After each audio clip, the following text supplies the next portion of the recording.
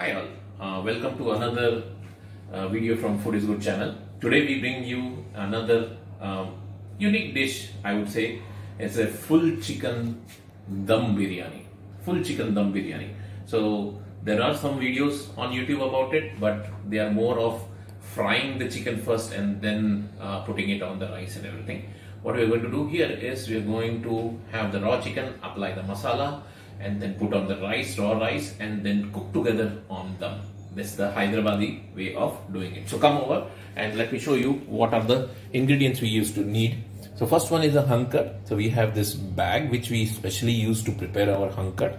If you want to get more info, I'll leave the information of this bag on Amazon, and don't worry, I am not a affiliate marketer. I'm not going to benefit from it, but just for an information perspective I can provide you. Or if you do not have that, you can use the muslin cloth if you have at your house, and you can use that to prepare the hankad. We have the mustard oil. It gives that edge to that mutton and to the whole dish. If you do not have mustard oil, no need to worry, you can use any other oil. We have the full chicken, whole chicken. What we're going to do, we're going to put slices on it and then apply the masala to it and then keep it overnight. Then we have some coriander and mint. We are going to slice it into small pieces and then apply it to the chicken. I have the chicken masala. This is a shortcut that I use because it has a lot of the masalas that I need for putting into the biryani. So this is the Eastern chicken masala. I would certainly recommend it. We love eating anything that is Eastern, made by Eastern. So I would recommend that. If you do not have that, please use the masalas, regular masalas that you have in your household. And then some fried onions that we're going to put, fried onions and salt. So what we are going to do first now is we are going to take the hankad, put it in a bowl and start prepping the masala. Okay guys, so we have put the hankad in. Look at the thickness of it. This is how it should be. That's the best way to prep the masala, and it's around 200 grams or so, and that you can use. And now what we're going to do is we're going to start putting in things. So just mix it up a little bit. Just mix it up a little bit, and then what we're going to do is first we'll put the oil. So around 2 tablespoons of mustard oil should be good. As I said, it gives that edge. And then I'll take the masala. So this chicken masala depends on how much you want. I usually go for 2 tablespoons again, because then we do not want too much of masala to come. So let me put, so this is around 2 tablespoons, or let me put 1 more tablespoon. It's actually a very good masala. So this is around 3 tablespoons that we can put. Then we'll put some salt. Salt is important because the masala does not have too much of salt. So as per your taste, you should be putting the salt. And then we'll put some fried onions in it. Around 2 tablespoons again, or you can put a little bit more. It always gives that good aroma to it. And then later on we'll add the coriander and the mint. So let's now go ahead and mix this. Let's make this mixture now.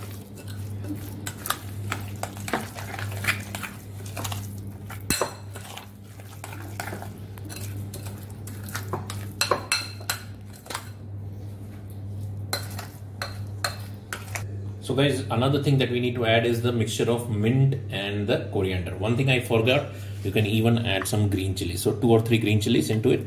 Let's chop it into fine pieces. We'll put it in our mixture, mix it, and then we'll apply it to our chicken. So we have chopped the coriander, the green chilies and the mint. Now it's ready to be put. But before we do that, let's add another ingredient that I was not mentioned earlier, and that is ginger garlic paste. Around 2 tablespoons should be good, again to give that oomph to the plate. Okay, and then we're going to add this mix. So let me first add it.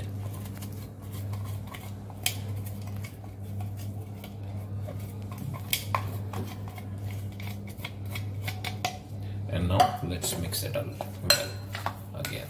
So basically what you have to do, guys, is prepare this masala outside and then apply it to the chicken.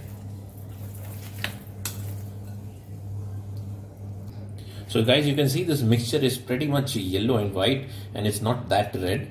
If you want it red, you can add paprika powder and it will turn red. But since my masala already had all of the masalas, I'm not going to add any extra masala. And then now we're going to apply this to chicken. Our mixture is ready. Mixture is ready. So now we're going to open the bowl. What I'm going to do first is make slits into the chicken. So I'll pick up the chicken and start making proper slits in it, so that the masala can go in. So wherever you want to, as per your preference, as per your choice, however you want to do it, but do make some slits so that the masala goes deep into it. See, just turn it over. I've already put some oil on it, and this is how you're going to make it wherever you can. So that should be good enough. Now what you're going to do is we're going to take the masala.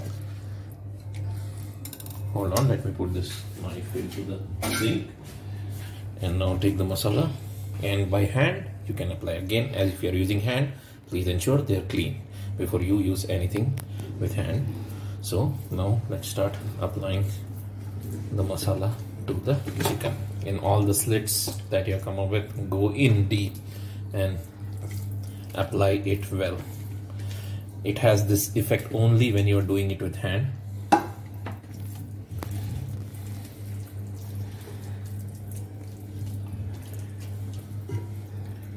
Do not worry about being stingy.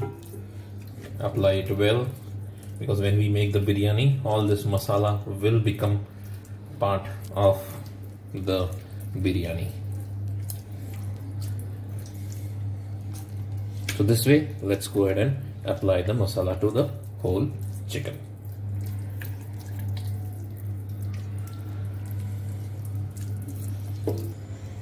So guys, we have marinated the chicken with that mix, and now most important aspect, keep it aside for at least 12 hours to get maximum effect or maximum impact from this dish.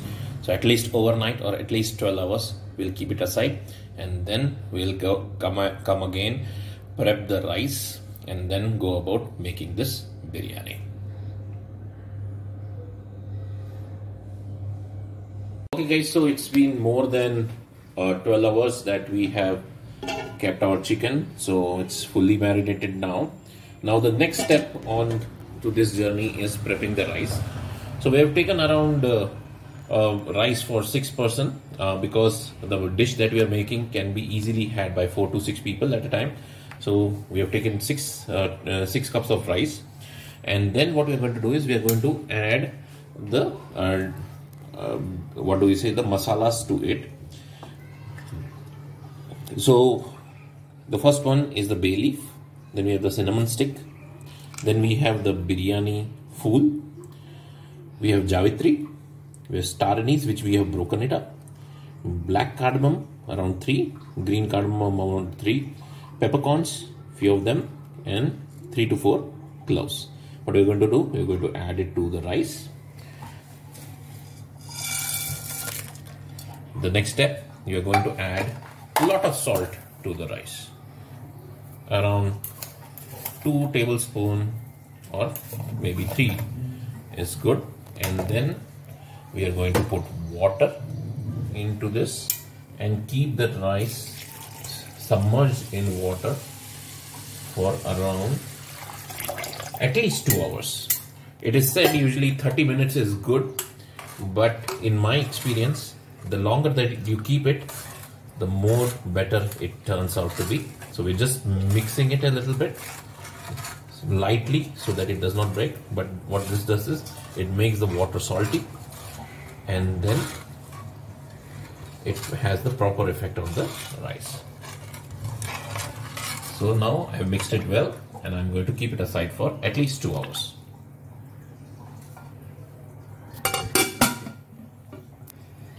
So see you guys after 2 hours when we'll start making the final biryani. Okay guys, so now it's time to start boiling the rice.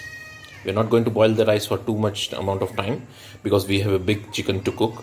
So we'll boil it for some amount of time, then put it in the bowl where the chicken is kept, and then we will get onto the biryani.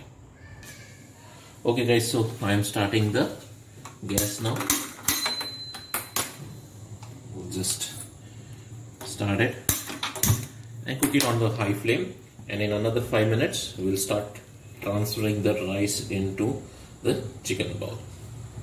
Okay guys, so our rice has been boiling, so it's now 30% cooked, and this is the time we are going to put in, as we are going to keep it on the dum for a longer period of time, so we are taking it out earlier. So before I put the rice in, let me put a cup of water and a cup of water to this mix, and then I'll start adding the rice onto this.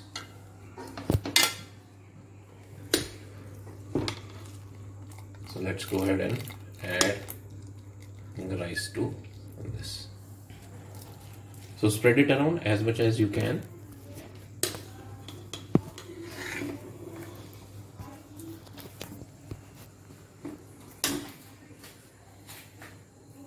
So spread it around as much as you can, and see if you can get the whole spices also along with that, so they do not go waste.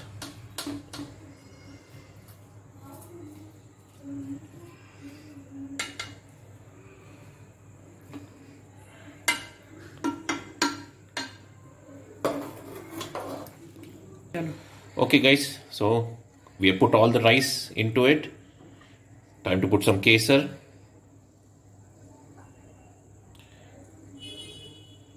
And then we are going to put a generous dose of ghee on the top.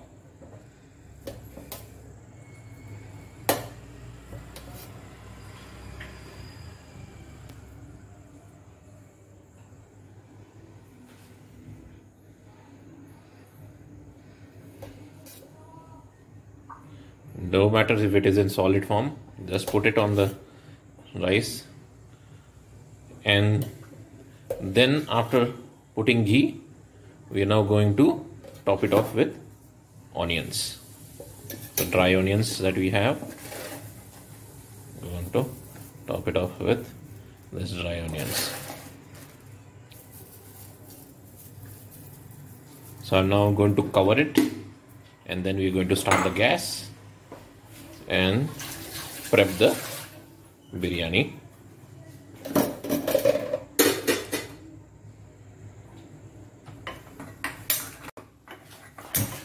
So we have started the gas. So the idea how you should go about it, and usually I go about it, is first 10 minutes cook on high flame, and then after 10 minutes reduce it to low flame. And another thing I do is I put my main biryani bowl on a thick pan that you see, because my biryani bowl has a thin metal base. So if I keep it on for long, it might burn the biryani. So I usually put this pan below it. It is thick plated, and that way the biryani gets evenly cooked. Now I'm going to cover the biryani with this foil and properly close it, and then put something heavy on the top, so this reduces the pressure or the air moving out. So ensure everything is tight in place, and then now we are going to cook this for 50 minutes. First 10 minutes on high flame, and the next 40 minutes on low flame. Usually if you're just making biryani, I usually keep it only for 40 minutes, 10 minutes again on high flame and 30 minutes on low flame. But since we have a big chicken to cook today, I have kept it at for a longer period of time, that is 50 minutes. So see you guys in another 50 minutes. So while the biryani is getting ready, we need to get some other side things ready for it. The first one is boiled eggs. So I'm just keeping the boiled eggs now to boil. And now I'm going to get ready or prepare the onions. So we're going to cut the onions in slices and mix it with vinegar. And then keep it in fridge for 30 minutes or so that the vinegar gets completely soaked into the onion.